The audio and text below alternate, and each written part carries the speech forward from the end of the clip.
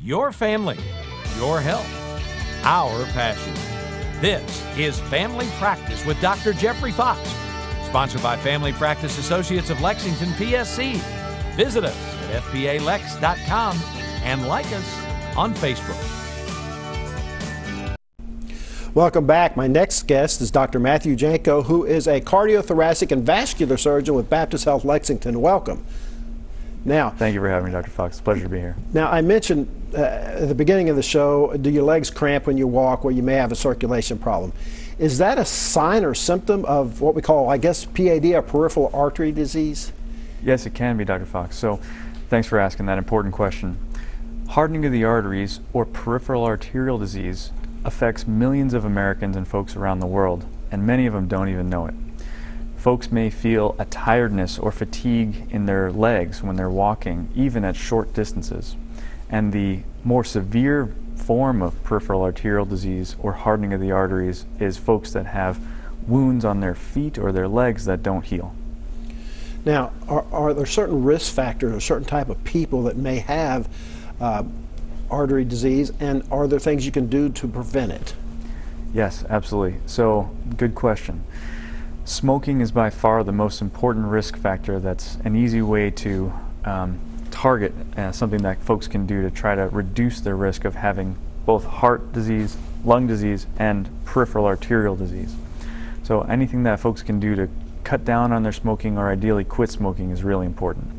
Other risk factors for peripheral artery disease or hardening of the arteries are similar to heart disease: high blood pressure, high cholesterol, diabetes. It's really important that folks get those under control best they can. Now, you're a surgeon, so we're going to start with the surgical aspect of it first.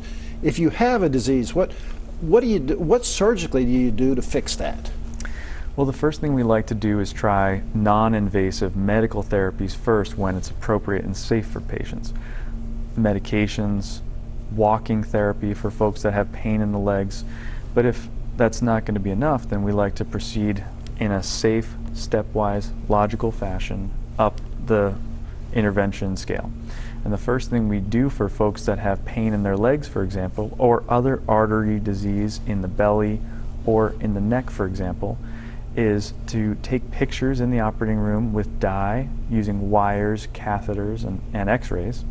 And through a small incision, we can also do interventions similar to stents that are placed in the heart. We can place stents or improve the blood flow through small incisions about the head of a pencil to improve blood flow. And if a patient doesn't get a good result with just that small incision, our backup plan is to do a more invasive surgery where we might have to make a little bit of a larger incision, like the length of your finger, for example, to open up that artery, clean out the blockage, and patch it, kind of like you might patch the elbow of your jacket. Well, you mentioned stent, and there's heart stent, but you can put a stent in any artery, and one of the things you can do is the carotid artery, the artery in the neck, which puts people at risk for stroke. That's right. So when you go to see your primary care doctor, make sure you ask them, am I at risk for having a stroke? And the doctor that sees you should take a listen to your neck to listen for what we call a bruit, or a sound of blockage in the neck. We can do a painless ultrasound or a CAT scan to look for blockage in the neck, and we can usually open up that blockage with a stent through an incision that's about that big, either in the hip area or at the base of the neck. And then the same, arteries to the leg, if you don't open those arteries, you're at risk for limb loss. That's correct. Some folks that have advanced disease in the legs are at risk for having limb loss, meaning an amputation. We really hate that. So we like to do whatever we can to avoid that, whether it's lifestyle modification, quitting smoking if possible, managing diabetes and blood pressure and cholesterol, and doing minimally invasive interventions usually that can really save people from having an amputation, which is really great. One quick question before we get out. Are there any medicines like aspirin or other medicines that may help? Absolutely.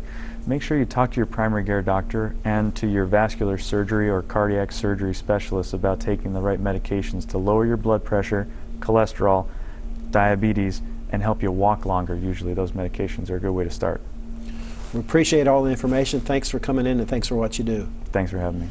And if you have problems, see your primary care doctor and avoid having to have a stent.